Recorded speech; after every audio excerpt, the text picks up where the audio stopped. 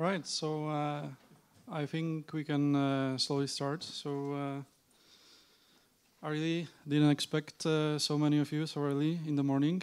So hope you grabbed your morning coffee and we can start.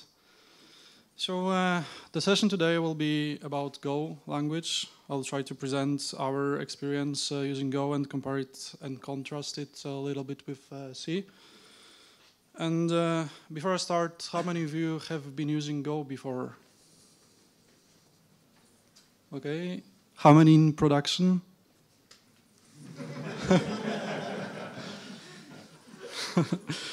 Right, not a lot. So I hope after this talk we'll have a bit better overview of what Go is and what its limitations are and what are the advantages as well. So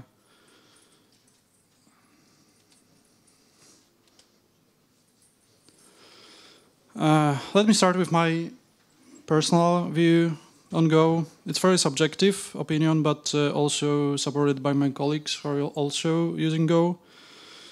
I really think it's a very productive programming language, especially when it comes to some kind of network programming. And I'm not necessarily mean it's any kind of like heavy server programming, but rather any kind of application where you're using network for communicating. And I am by any means not claiming that Go is a replacement for C, because there are many places you cannot replace C. And it's not Go, it's any language in general, like when you are doing some kind of like, I don't know, hard real-time systems, operating systems, device drivers, all those places are irreplaceable by any other language, I think. And during this talk, I will start with telling you a bit about Go itself and our experience with selecting Go as a programming language. Then we'll look at basics and some code samples. And finally, I'll present you some demo application. I'm having BeagleBone with a simple Go application running, a couple of sensors here, so I will try to show that. And a little bit about me. So my name is Marcin Pasinski. I've been doing software development for more than 10 years. It was mostly C and C++, but recently I'm doing also Go development. There are my contact details there if you want to reach me out after the presentation. And at the moment I'm working for Northern.tech. And the two very relevant for this talk products we are developing are Mender, which is over-the-air updater for embedded Linux devices. It's integrated with Yocto. I don't know how many of you have heard about Yocto before. Yeah. So it's fully integrated with Yocto. It's written in Go, and we are having booth at this conference. And later today we will have a booth as well. So if you are interested, then feel free to join. And the other product we are developing is CF Engine. Someone heard about CF Engine before? Okay, a couple of people. So this is written in C.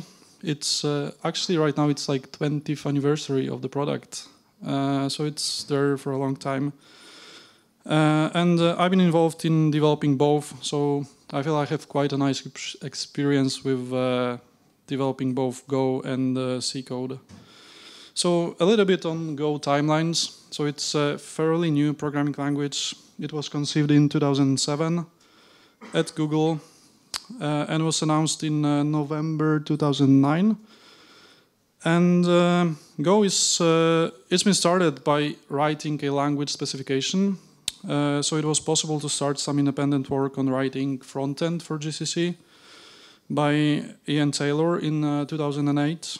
And then the first official release was in 2012, and Go guys are trying to keep like half a year release schedule. So 5 years later, we have Go 1.9 release August this year. And some of you might ask, why do we need yet another programming language? We have plenty already. So Go was created by Google to meet the needs of Google developers, basically. And it's supported by Google all the time.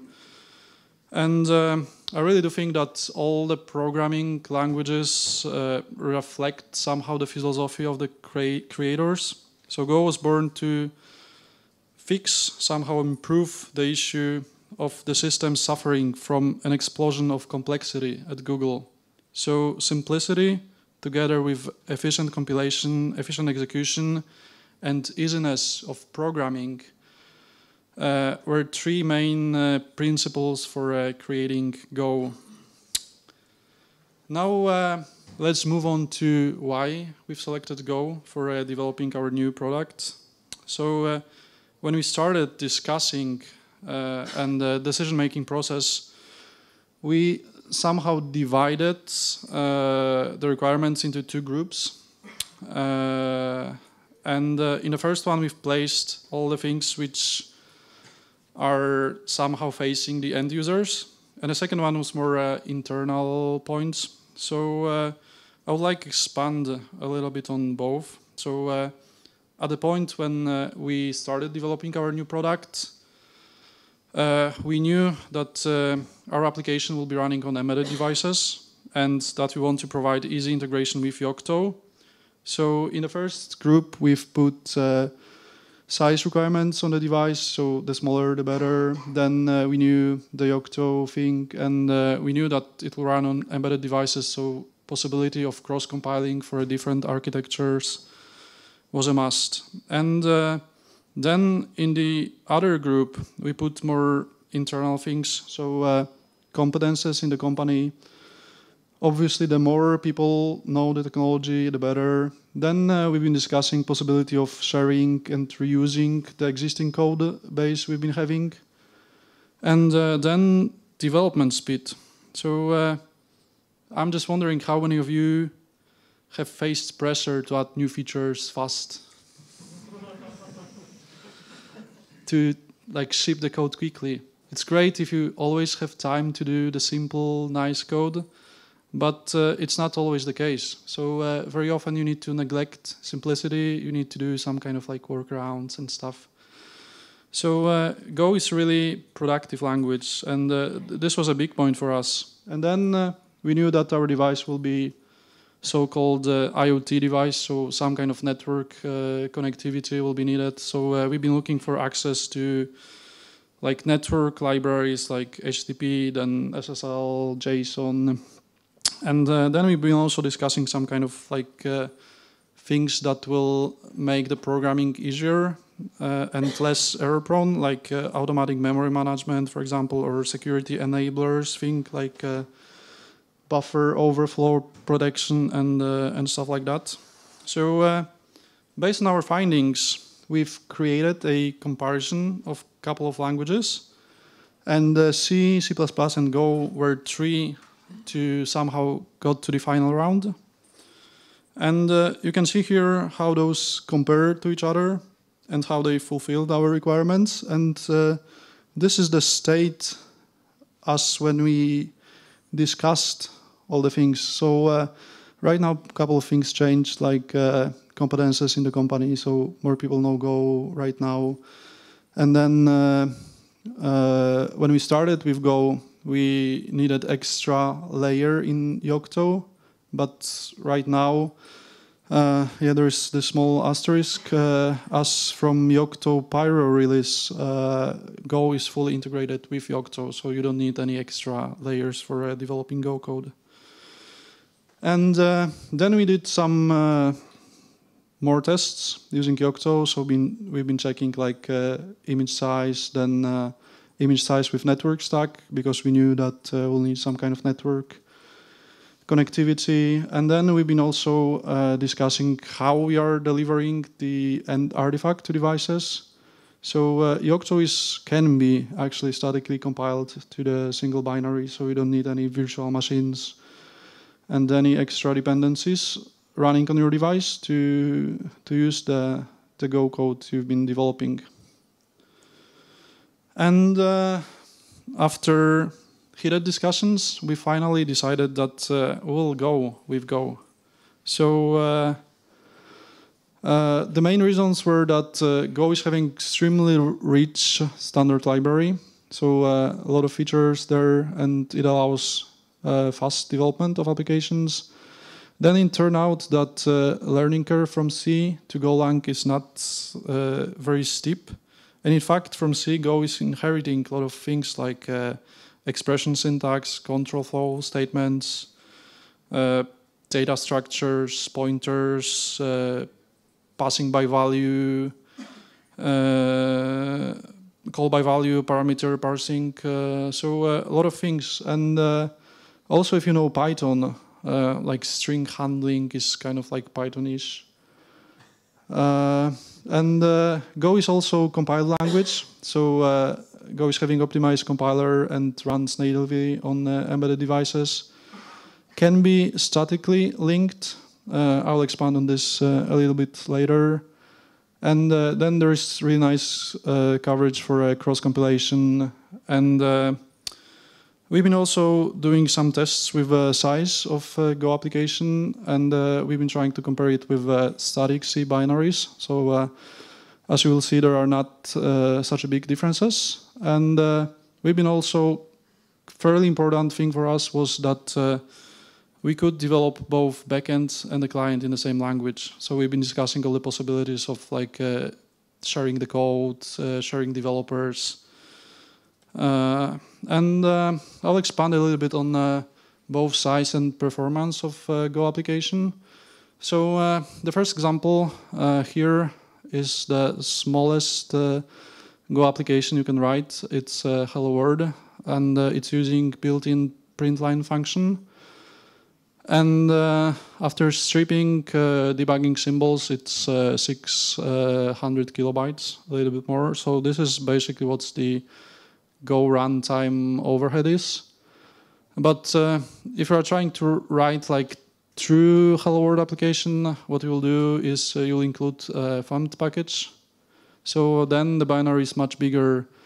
But thumbed package is having a lot of dependencies. So like 10-ish packages are included when you're compiling the code with thumbed package included. And to compare with C, if you're building a dynamically linked library, then it's really tiny, like 8 kilobytes. But obviously it has a lot of dependencies.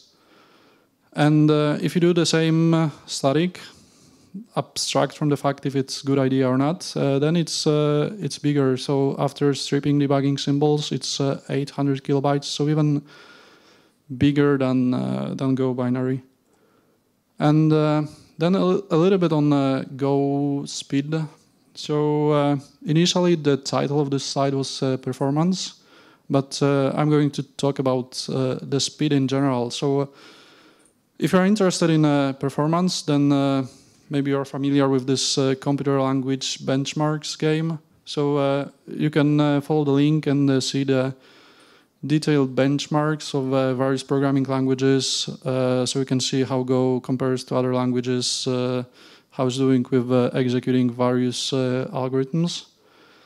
But in general, Go is fully garbage collected. So this slows down the things. And there are ways to switch the garbage collection off, but I've been not experimenting with this stuff, and I'm not sure if it's a good idea.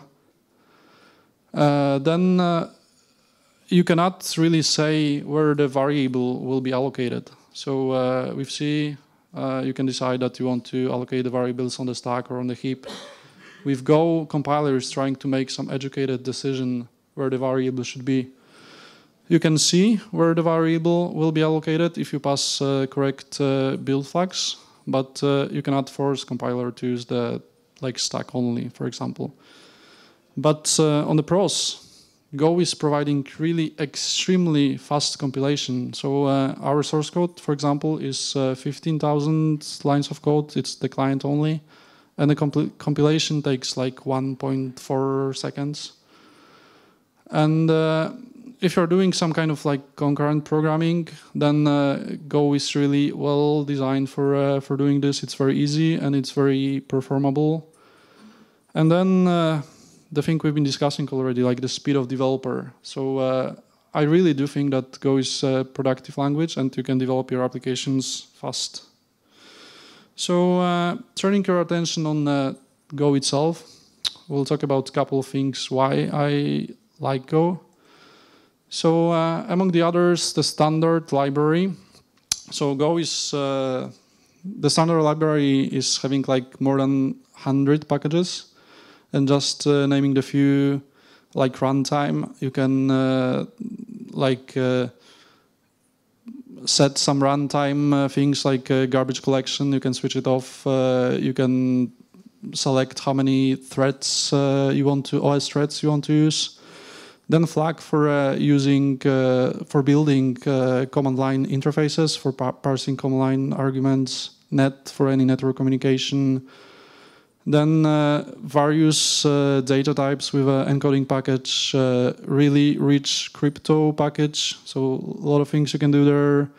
Then unsafe and syscall at the end, very useful if you are doing any kind of like embedded-ish development.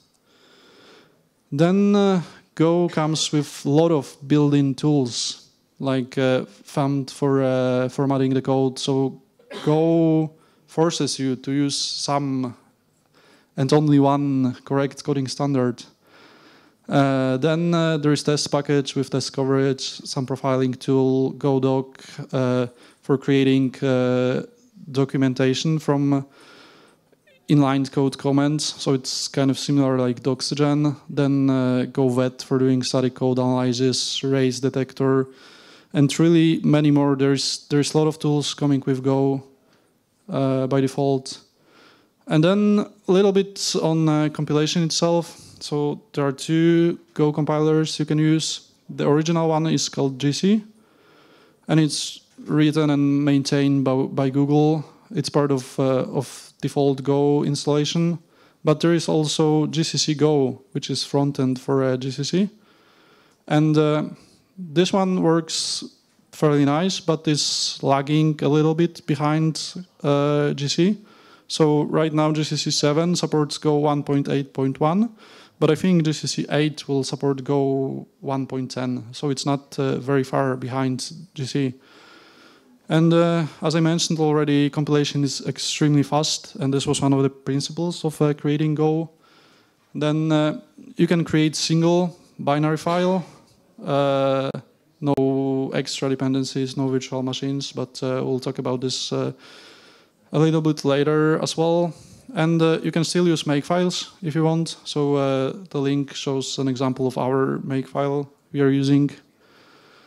And cross-compilation. So a lot of platforms supported. So to cross-compile the Go application, you need to set two flags, Go OS, which is operating system, and Go Arc. And then just type Go build, and it will cross-compile binary for a given OS and a given architecture. So quite a wide selection of both OSs and platforms supported. Then a little bit on debugging. So you can still use GDB if you want, but there are some corner cases where GDB don't work extremely nice with Go. Particularly heavy concurrent applications. GDB is having some issues when trying to debug those, but there is dedicated Go compiler called Delve. Very similar to GDB, almost the same user interface. Then testing.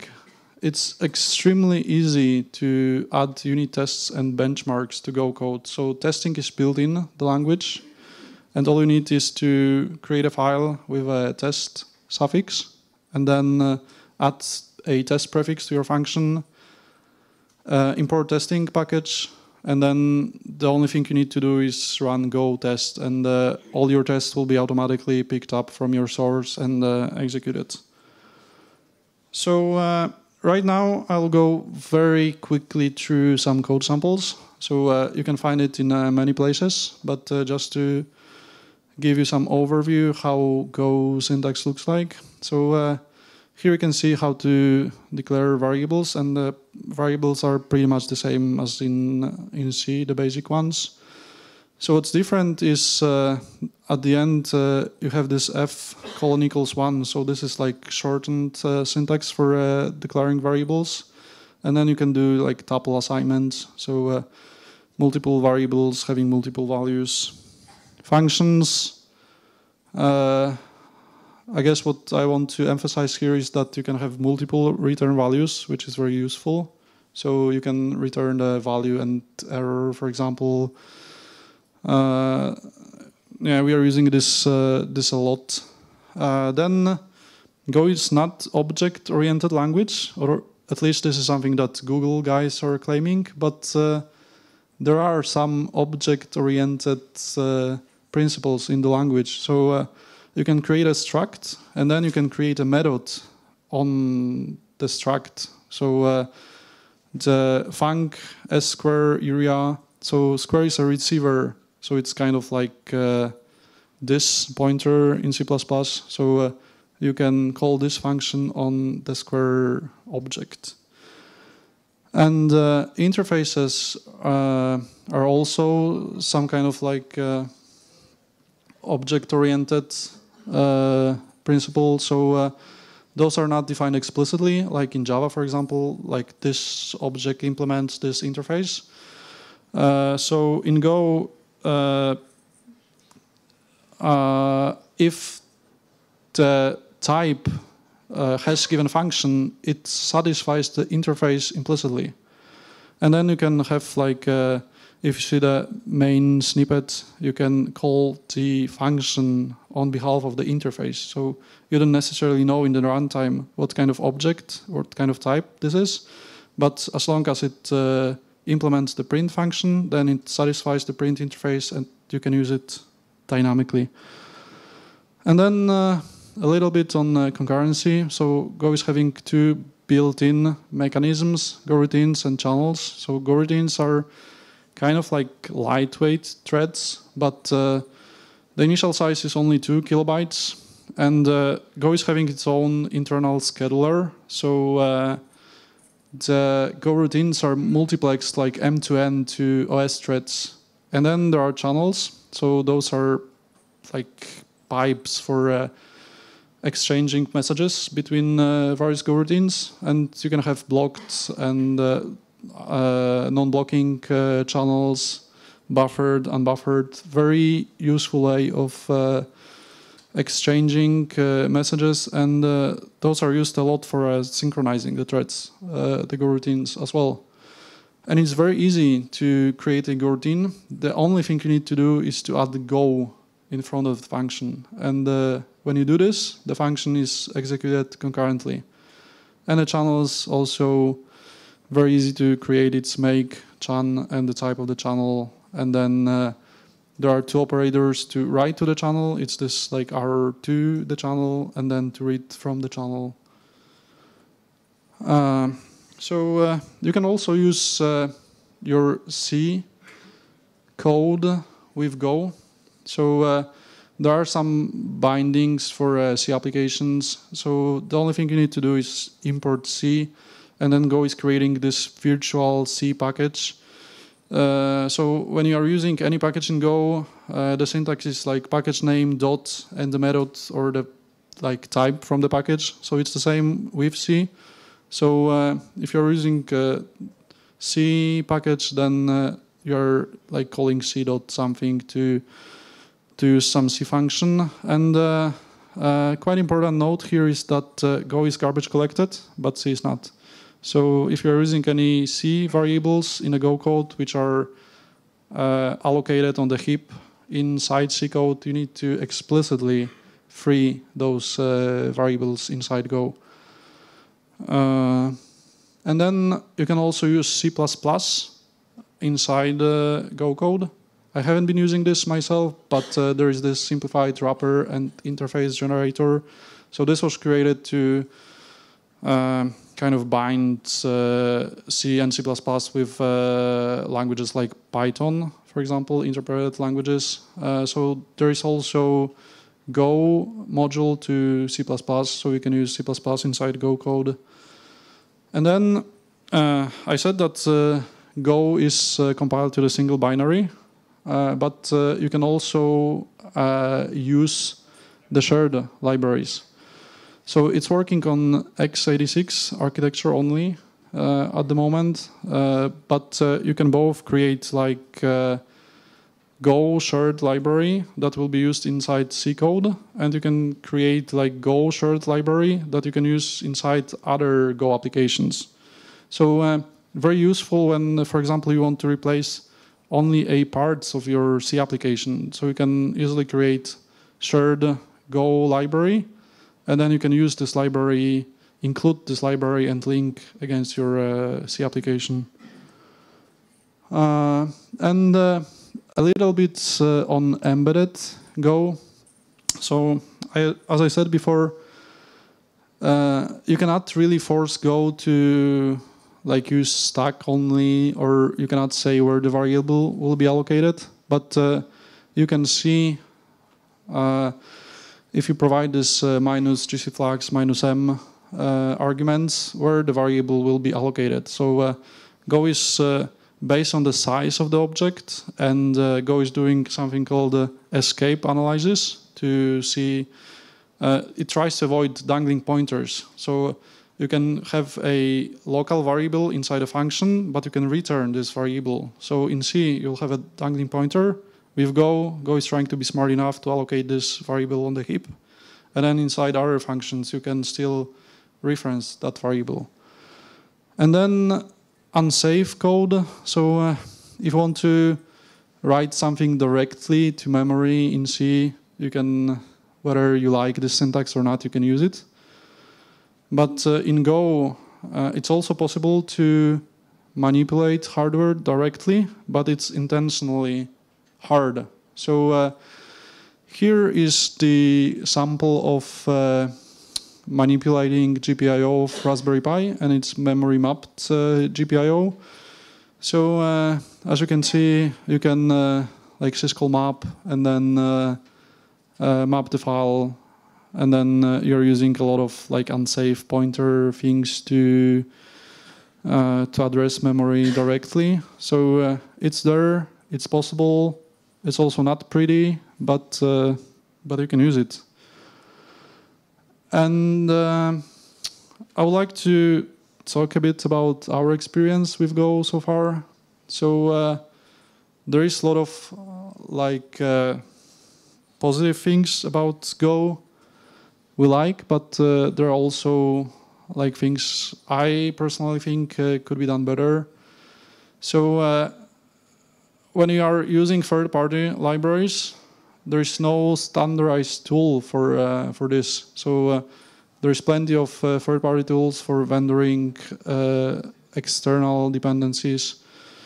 A little bit messy, could be improved, but I think Go guys are working on this actively to create some built-in tools for fixing this issue. Then there is quite a lot external libraries out there, but there is a lot of really bad ones. So you need to be very careful what kind of libraries you're using.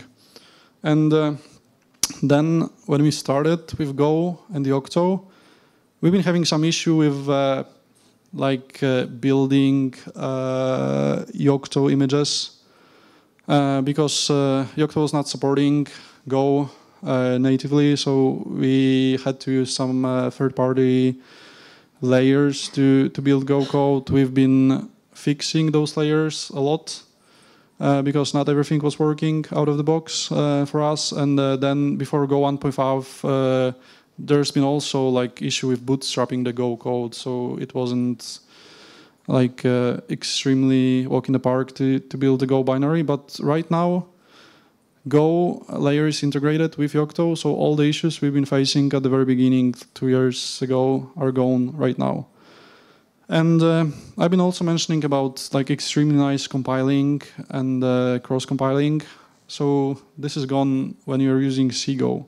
So when you have some C bindings inside your Go code, then it's not as easy as when building Go only applications. So when you have C bindings, then you need to provide all like C infrastructure, cross compiler and stuff for building C part of Go application.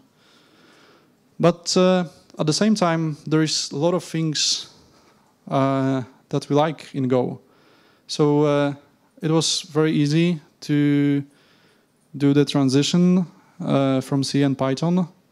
So it like literally took a couple of days to be fairly productive with Go. And then we are using Go tools and standard library a lot, and those are really nice tools. So we are not, in fact, using a lot of external tools for doing the stuff we need. And we've been also discussing at the beginning, before we started developing our product in Go, that we'll be able to exchange some kind of tasks between backend team and the client team. This hasn't happened a lot, but we have some shared libraries we are using, or shared code bases. And we've been able to use a lot of infrastructure. So for example, CI looks more or less the same for the backend and for the client, with some, like small differences. And I really do think that Go is a very productive language. So if you need to develop your application fast, and if you need to include some kind of network communication, then it's very productive. And this is kind of like mixed feeling, the last point. So a lot of people disagree with this, and a lot of people don't like this. But I really think that forced coding standard is a really nice idea, because like no matter what kind of code you are looking at, it's always the same. It looks the same. So and also you don't have to spend like hours before you start developing. Should we use this coding standard or something else? It's there. It's only one way of developing applications in Go, and it's forced. So it's very easy to read the code. And right now we have still like 10 minutes, so I'll try to show you a demo of embedded Go application. So yeah, I'm having here a BeagleBone with probably it's hard to see at the back, but I'm having the HT11, like temperature and humidity sensor, and then I'm having infrared distance sensor here and a small buzzer as well. It was disconnected from the power, but maybe I'll connect it now.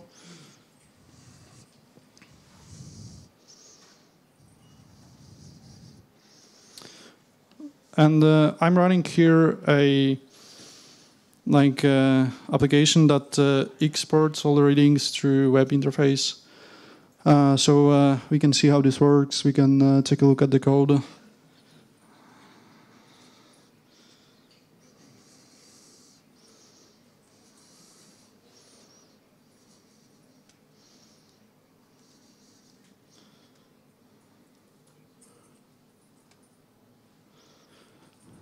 So this is how I'm compiling my application. So if you are familiar with Yocto, it's very standard.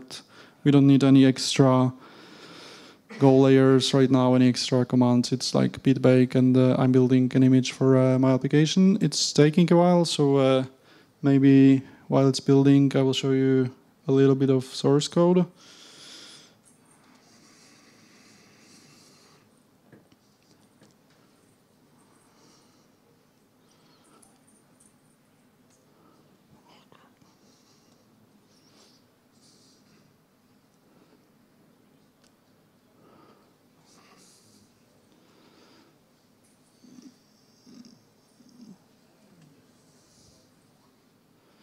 So this is main.go file, so it's like first file that it's compiled, or inside this file, Go is looking for the main function, so this is where everything starts.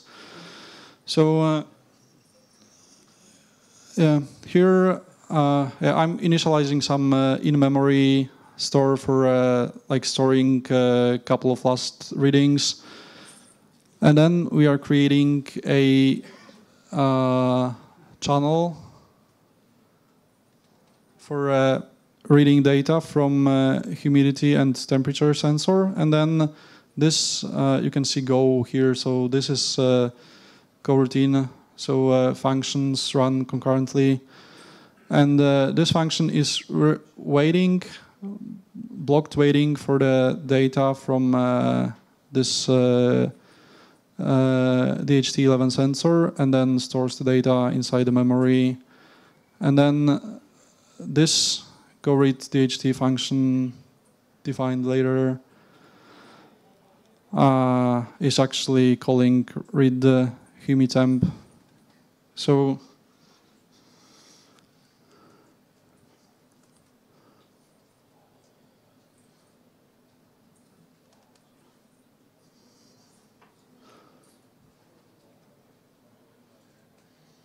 this HIO model is the one created with CGO. So I'm having a couple of C and H files. And here, DHT-Go, so I'm importing C. And for reading the data from the DHT11 sensor, I'm simply calling this C function, and then I'm converting the return values to Go ones, and I'm returning this from the function. So quite easy to do this stuff. Where's my mouse? Here you can see also how easy it is to start a web server. So the start server, we are creating a handlers. So what kind of functions will be executed when different regex will be matched. And then the only thing you need to do is listen and serve and provide the port on which you're listening. So my application is built. So now I can update my device to start this application. So to do this,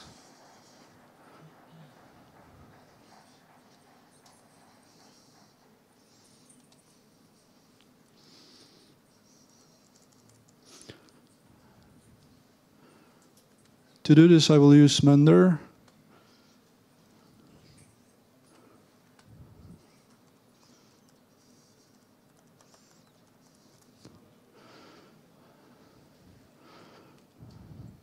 So I can see I have a couple of devices here, so I'm accepting my device. And once it will be authorized, I'll be able to create a update for this device. So this is my BeagleBone, and it's running release 2 at the moment. And first I need to upload artifact, so it will be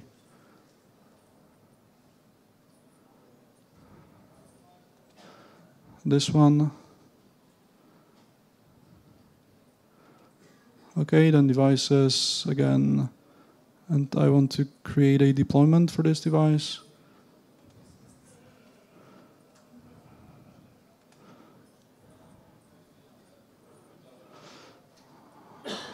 Okay, now deployment is pending, so device will first try to connect with the server and figure out that, okay, there is deployment for this device.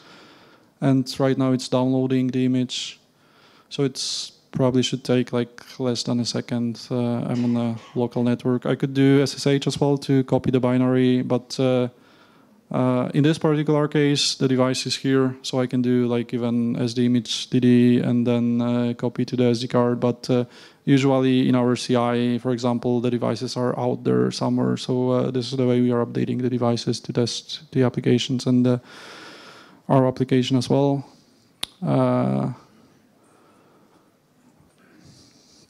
So the whole image is pretty big. Probably that's why it's taking some time to download it.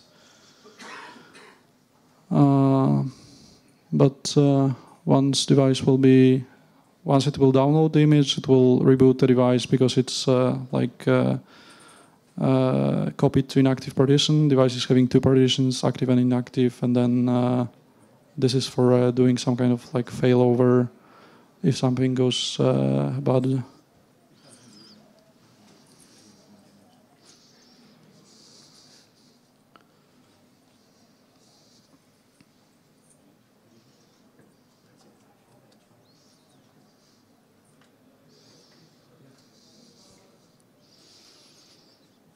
Okay, let's hope it will finish in a reasonable time.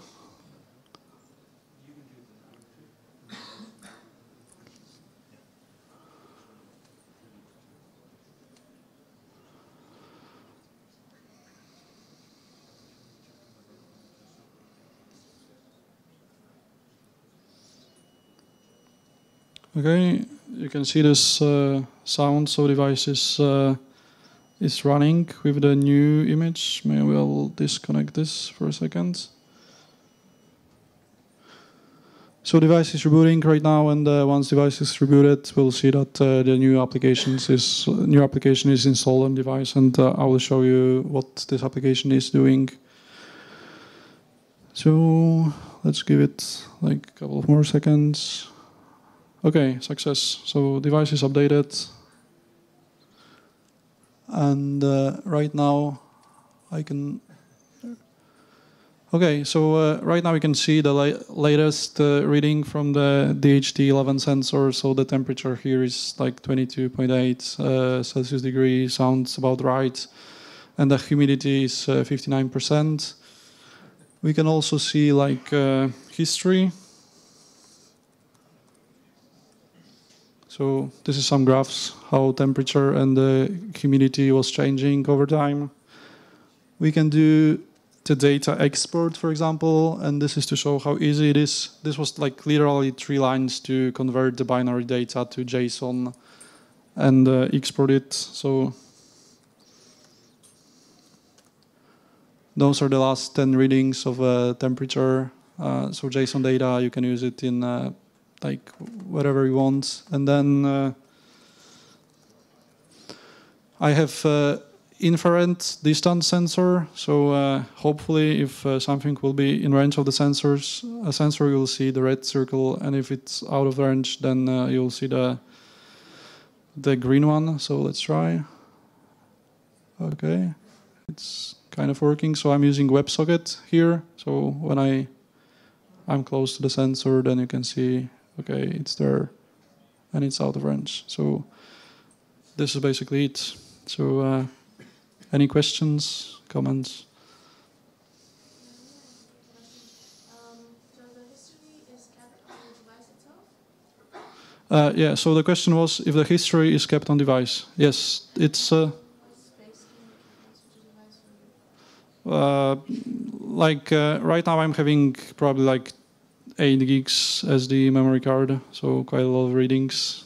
But I've implemented like in-memory cyclic buffer for storing 10 last measurements, but you can use some kind of like database for storing the data, so it's like actually your implementation.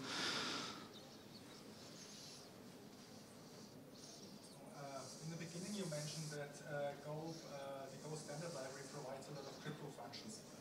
Do you know if the cryptography standard libraries implemented by the Go developers themselves, or are they using some third-party API like kernel crypto framework or something? So the question was about crypto library in Go, if it's implemented by Go developers or if they're using some third-party things.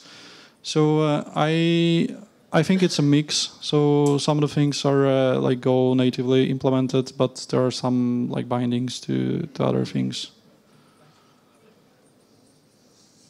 Okay. A question about licensing. What is the license for the Go language and Go libraries in particular? So question about licensing of Go code. It's some kind of like open source license, but I'm not sure about the others. I think it's GPL 3, Well, okay, so but I might be wrong. So typically there are problems with static libraries and GPL. That's what I was worried about. How do you get around the issue of static libraries with GPL licenses? Yeah, so we have a colleague of mine is like more into the license, and he's dealing with this all licensing stuff. So I'm sure it's sorted out somehow. But It's BSD. yeah, so it's BSD license. Yeah. So none of the libraries are GPL then? Yeah. Okay, so it's not a problem. It's true. Yeah. But you based this demo on channels. Is there an easy way to feed those channels from other applications, not written in So the question was that my demo is based on channels, and if it's easy to use the channels to communicate with external applications. So not channels in particular, but you can use any kind of like inter-process communication. So you can use socket or you can use pipe thing, but channels are natively used by Go applications for communicating between different Go routines. So you cannot use the channels to communicate with other applications. You mentioned that you had some problems with earlier integrations of Go and Yocto, and you switched currently to the latest release from here, which is integrated by default, right? What's your impression of the latest integration? Does it solve all your problems? So the question was, I mentioned initially that we've been having some issues with integrating our code with Yocto. And what's my impression with the latest Yocto releases? So it's working extremely smoothly. We don't have any issues with like latest Go releases and like compiling Go code.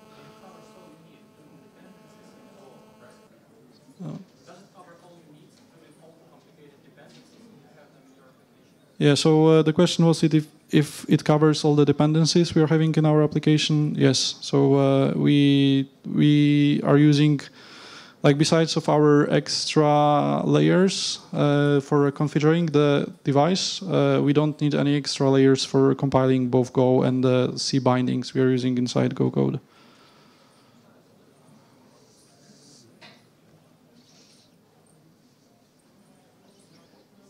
Okay, any other questions? Okay, thank you very much, and good luck with Go.